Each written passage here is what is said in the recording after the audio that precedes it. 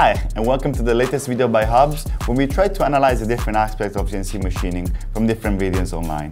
I'm Michele, I'm a mechanical engineer, and today we will be talking about CMM. Let's go. What is CMM? Well, CMM stands for Coordinate Measuring Machine, and it's a specialized tool to measure the coordinates of a component in space.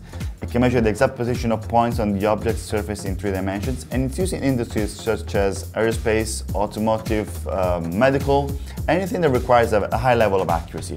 They're used to check dimensions of quality of products and reverse engineer parts. And CMM allows manufacturers to measure and analyze parts accuracy to make sure that they meet the required standards. So when it comes to components, a CMM machine mostly consists of a sturdy base or frame, as you can see right here, as well as a measuring probe, which is usually mounted on a moving arm, a control system, a computer, and a specialized software for data analysis.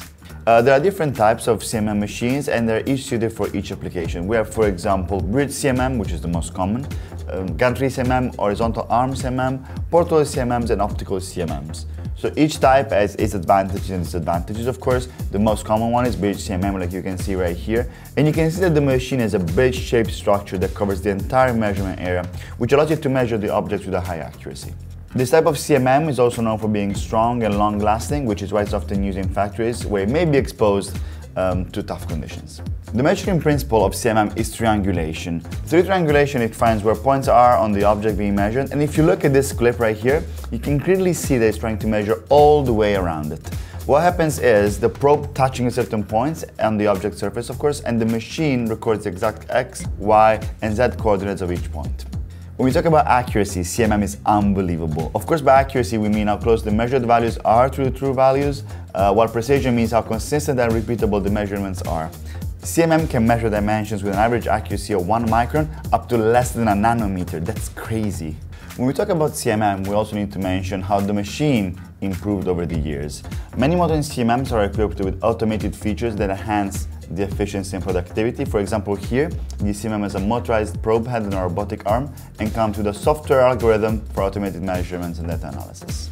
The good thing about CMM is not only the measuring power that it has, but also the huge amount of measuring data it allows to gather.